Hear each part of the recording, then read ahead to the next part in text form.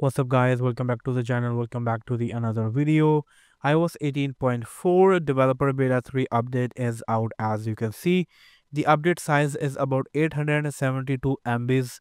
The update size depends upon from which iOS version you are coming and which iPhone you are using. For now I'm using iOS 18.4 beta 2. This is why this is the update size of the iOS 18.4 beta 3. Well, the update is out. I haven't installed the update yet, but I want to talk about what we can expect from this update and also should you install this update or not. So first of all, how you can install this update.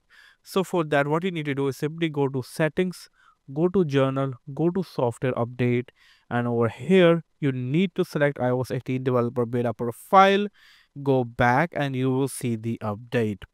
Now, talking about what I am expecting from this update. Well, in my one of previous videos, I talk about that iOS 18.4 beta 2 is giving lot of issues, and camera shuttering is one of those issues. Many people are facing camera shuttering issue in the iOS 18.4 beta 2. It is not working as properly as it's supposed to. So I hope this issue must be fixed in this update. Also, I talk about my Photos app get crashed in the iOS 18.4 beta 2, so I really want Apple to fix this.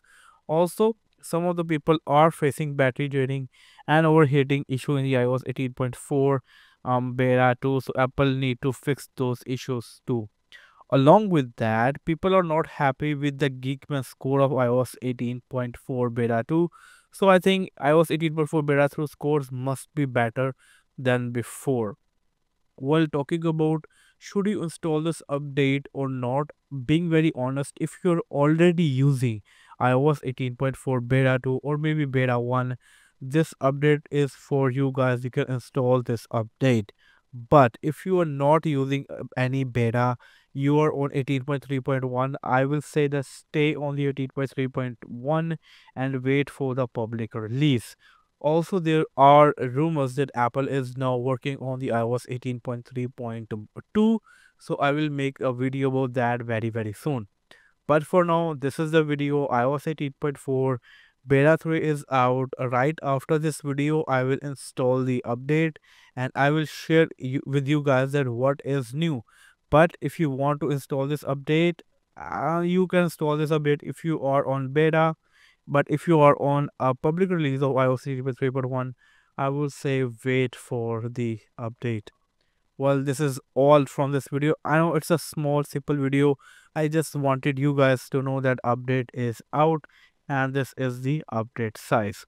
If you have any sort of question or want to know anything, let me know in the comment section below. And again, I'm going to install this update, and after installing the update, I will bring another video very soon in which I talk about what is new in this update. Well, I hope to catch you guys in the next one. Until that, take care. Peace out.